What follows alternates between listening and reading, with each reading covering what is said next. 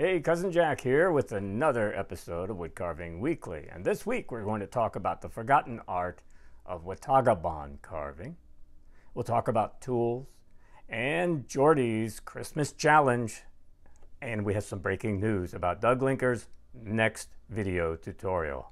Just a reminder, folks, all of the resources that I mentioned will be in the description right below the video. And then also a little bit further down the page in the comment section.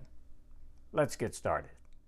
Well, we have some breaking news. This morning, Doug Linker put up a post on Instagram talking about his next 1x1 video tutorial. So let's take a look at the post. Here it is. And it looks like he's doing a carving of the Grinch. And unlike many of the other Grinch carvings, this one is the full figure from what I can tell instead of just the Grinch's head. In the post, Doug says that he'll probably have this tutorial ready for this coming weekend, so within a few days. So if you're interested in a Grinch figure, make sure you keep an eye out for Doug's next video tutorial. Well, let's talk about some tools. This time we're going to be talking about Alan Goodman's series of knives that he makes and sells. Some of you may be aware that his tools are available from Klingspor woodworking stores and online in their web store. He has posted recently in Facebook announcing that Klingspor will be carrying several new carving knives that he is making. So here's what's going to be added. They're going to have his Kukuri that has a 5 1/4 inch white oak handle and a 1 5/8 inch blade, his scimitar blade with a beech handle, and his rough out blade with an ash handle. So look for Alan's knives on the Klingspor website or in the store if that's where you like to shop.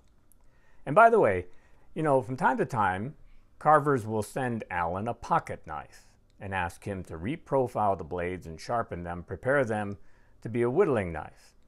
And he's really good at that. So if you're interested in reaching out to Alan, I'm going to post his email address. That's the best way to get in touch, and you can communicate with him directly. Well, have you ever heard of Watagabon Carving? Yeah, I hadn't heard of it either until recently. So the craft of making Watagabon actually started in the early 17th century in a very small village in Japan, where shingle makers would be cutting out chunks of chestnut and then setting aside their best boards to carve into trays.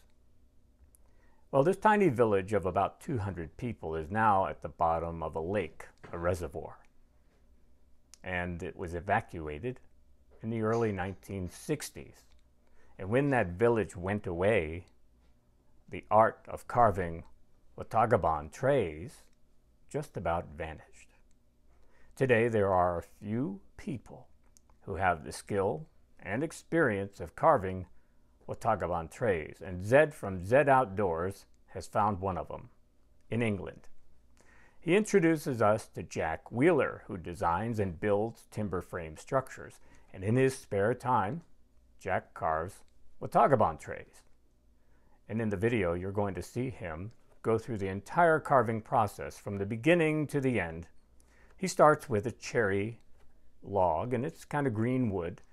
He talks about how he's going to select the piece that he wants. There's a lot of knowledge nuggets in this video, and I say that because this video is pretty long, more than 3 hours. And Zed does a really nice job of adding chapters so that you can navigate to different parts of the video as you wish. So take a look and find out more about the forgotten art of Watagabon carving. Well, we have a new video tutorial series from Roger Stegall. This time around, Roger is doing a series on a Cowgirl bust. And he's going to start from one of his rough outs. So in the first segment of the series, Roger is going to be roughing out and shaping this carving. He's mostly removing the duplicator marks and then starting to form more defined face, hat, and shoulders. Now, as usual, he's going to be working his way through a variety of different tools, and he does a really nice job of mentioning the size and the sweep of the gouges, for example. And his grandson Peyton does a really nice job as the cameraman, and he also keeps track of time for Roger.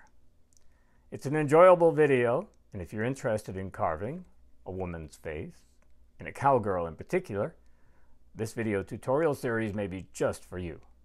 I'll share a link to Roger's website where you can get a hold of one of these roughouts and you can carve along. Well, I want to help spread the news about Jordy Johnson's Christmas Challenge over at the Carving Fusion YouTube channel. This is an annual event. Jordy accepts entries and then he gives away prizes. This year, he's got some, let's say, rules for entry. And if you're interested, here they are. Number 1, it must be a carving, and the carving must be done on a wooden kitchen utensil. All right, so think rolling pin, a spoon handle, some other handle, even a mashed potato handle, whatever is wooden, and it must be a Christmas-themed carving. Now, your entries are going to be sent to Jordy, and that can be done through Facebook or his email address, starting on December 1st. Don't send them until December 1st. And then the deadline to enter and send photos will be December 21st. As I mentioned, Jordy's going to be giving away prizes, and then also on December 25th, Christmas Day, he'll be posting a video with all the entry pictures that he receives. So keep your eye out for an announcement from Jordy about sending in your photos. And until then, get started on your wooden kitchen Christmas utensil theme carving. Well, up next, we'll introduce you to Amy Jo. She does a lot of power carving, and she's getting ready to donate some carvings for Jordy Johnson's Christmas Challenge prize pool. So in her latest video, Amy Jo is going to be doing a Dremel carving on a wooden rolling pin. And she shows you the entire process from start to finish. Amy Jo is into wood carving, also wood burning, and painting. And she has more than 400 videos on her YouTube channel.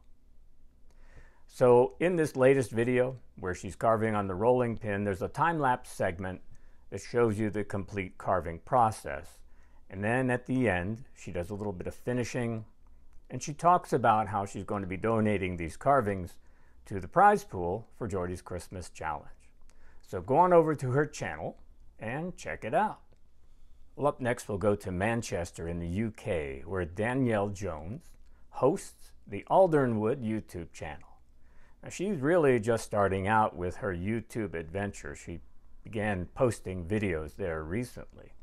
And she has a new carving video where she's carving a small fairy door out of wood. She describes herself as a fantasy art wood carver, and she's very interested in enchanted storytelling. So it makes sense that a fairy door would work into her theme. In the video, you'll see the entire carving process, and she starts with a coping saw, cuts out a piece of wood. She's drawn the fairy door onto the wood, kind of sketched it, and then she uses hand tools to carve the door. It's a really enjoyable video. There's no talking. However, during the video, Danielle adds some instructional text on screen to describe the carving process. Altogether, it's a little under 6 minutes long, and a brand new YouTube channel that maybe you haven't seen before. Check it out. Folks, I want to thank you for joining me today. For all of the folks here in the States, happy Thanksgiving to you. And wherever you may be, I hope you're having a joyous holiday season. We won't have an episode next week because of the holiday weekend, but we'll be right back again after that. And if you've missed any of our previous episodes, just click right over here. You'll see an entire list of them with all kinds of great content. See you next time.